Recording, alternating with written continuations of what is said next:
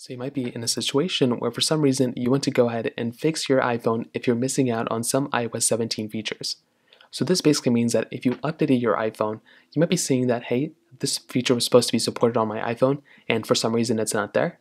The first thing I recommend doing is understanding that maybe you updated to iOS 17, but that particular version of that, feature, software feature, whatever you're getting, is not available until a later update. Things like the journal application and all these other apps may not be available until later on, and this happens every single time Apple makes an update. So what you can try doing is making your way back into your settings application, scroll down until you see general, which is right here, go into software update, and see if you can basically go through and basically update your iPhone.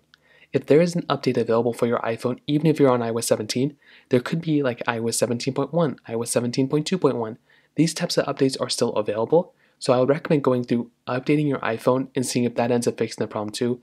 Probably for a vast majority of people, that's probably all you're going to do, and that's what I'd recommend doing, just updating your iPhone to the next version of software.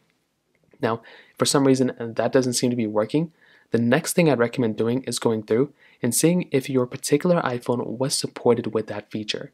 So with an iPhone 14 Pro, an iPhone 15 Pro, even an iPhone 13 Pro, a majority of iOS 17 features are going to be supported. But if you have an iPhone, let's say like an iPhone 10 or iPhone 10s, not every single iOS feature is going to be supported on that type of phone. Things like FaceTime gestures and like keyboard autocorrect kind of stuff. That stuff is not going to be supported on your iPhone because your iPhone just doesn't support that feature. So in that particular case, there's really not much you can do. Either you can upgrade your phone or you can write to Apple, stating you want that feature on your iPhone and maybe they'll support it at some point. But those are basically the main ways to do it, is to update your iPhone, and if your features are still missing, make sure your particular device is supported with that specific feature set. So that pretty much covers it up there. If you have any other thoughts or questions, let me know in the comment section below. Hit the like button, that would mean so much, but definitely hit that subscribe button. More importantly than everything else, I love every single one of you guys. Hopefully I'll catch you guys in the next video. Peace out.